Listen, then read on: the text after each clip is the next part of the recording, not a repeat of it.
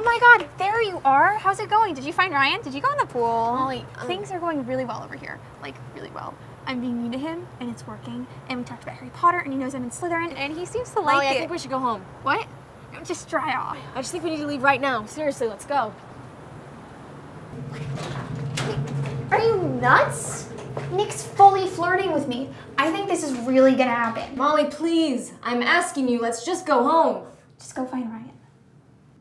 Malala. Amy. No. Are you kidding me?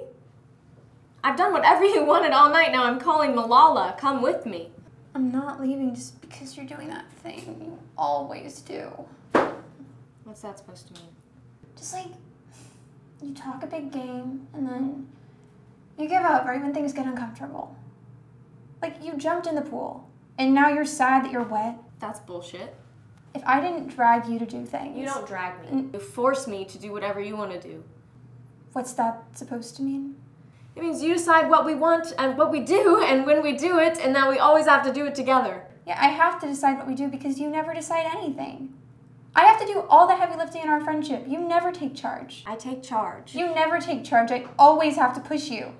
Without me, you wouldn't do anything. I'm going to Africa without you. Yeah, I encouraged your summer abroad. I'm not going for the summer. I'm going for the whole year.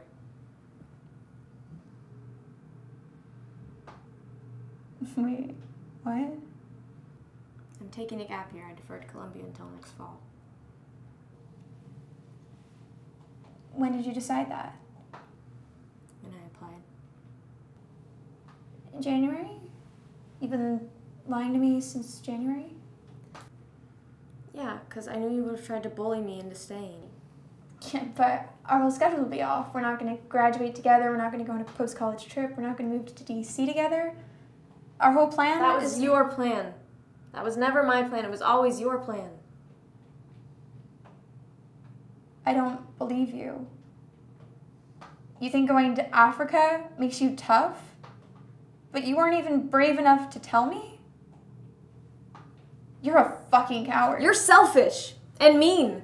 You're a bad friend. You're a fucking bad friend. I called Malala.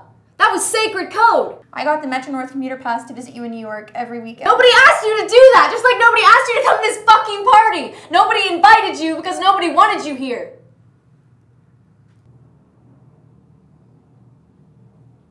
Fuck you.